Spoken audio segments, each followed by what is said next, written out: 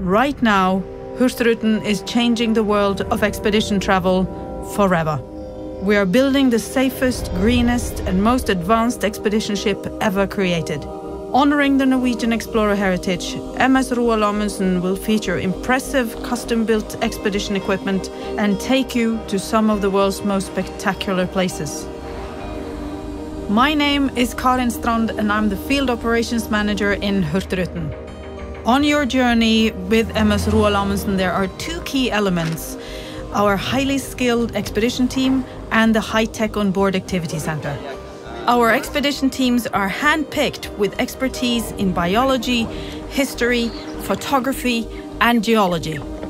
The activity center will feature state-of-the-art equipment that provides a deeper understanding of the areas we explore.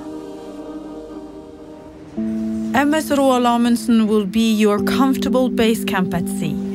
Expedition briefings will take place on board before we go ashore to experience unforgettable encounters with nature and wildlife. Every expedition needs an oasis, a place of comfort with great food. MS Roald Amundsen will feature 3 unique restaurants: T. Aune as the main dining option, Fredheim, an international kitchen, and Lindström for fine premium dining. The stunning scenery will be reflected in the interior design. Natural Scandinavian materials will be used to create truly comfortable and well-designed staterooms, all with a view. 50% feature private balconies. Some expedition suites even offer private outdoor jacuzzis. MS Roald Amundsen will feature extensive in- and outdoor explorer decks to enjoy the scenery. The comfortable pool deck and the wellness center are just 2 of the places you can gather and share your experiences. Being the world's first hybrid-powered explorer ship, MS Roald Amundsen will feature a number of revolutionary technical solutions.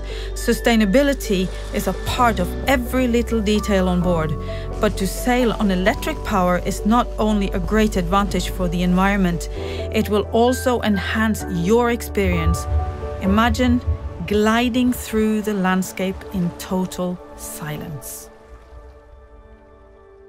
I'm always enthusiastic about going down to Antarctica, but this extraordinary ship makes me more excited than I have ever been before.